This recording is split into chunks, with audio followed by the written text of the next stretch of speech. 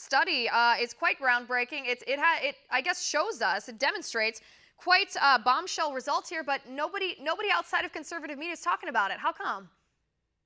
Well, because it doesn't fit the narrative that we've been hearing for the last 8 years, right? That police are the bad guys, that police only want to do certain things in certain communities, more importantly, the black and the brown communities. So we're not going to hear this on mainstream media because it doesn't fit the narrative and it doesn't fit the political agenda of the left.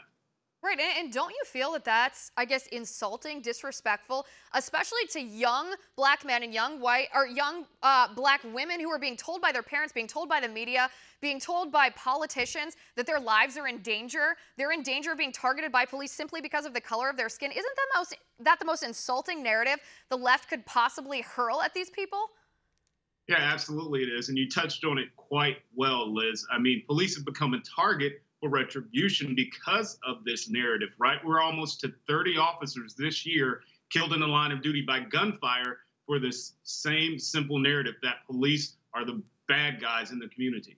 Right, and that's such a shame. I want to show our viewers a little bit more about this study. Like I said, it looks at basically the most recent data that we have on police-involved shootings from 2015 and 2016. The most recent studies before that we had been talking about were, I think, from about 2009. So this is new data. It was done by two professors from Michigan State and Arizona, psychology and criminal justice professors, and this is what they found.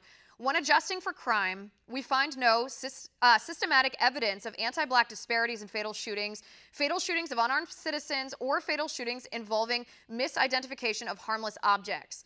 They go on to say, multiverse analyses showed only one significant anti-black disparity of 144 possible tests. Exposure to police-given crime rate differences likely accounts for the higher per capita rate of fatal police shootings for blacks, at least when analyzing all shootings. That right there, I think, Vincent, is a pretty significant finding, that the number of crimes committed by black men accounts for the higher percentage of black individuals that are killed in police-involved shootings. No one talks about that either. Yeah, and it's like I always say, I've said this 100 times, crime brings police, not color. So when you're looking at demographics that have a large population of black males, black individuals, of course it's going to look like police are only doing this in one area, but it's all about numbers. It's demographics. Want to see more videos like this? Click on the link below and subscribe to One America News on YouTube, and call your cable provider and kindly demand that One America News is added to your lineup. Call and subscribe today.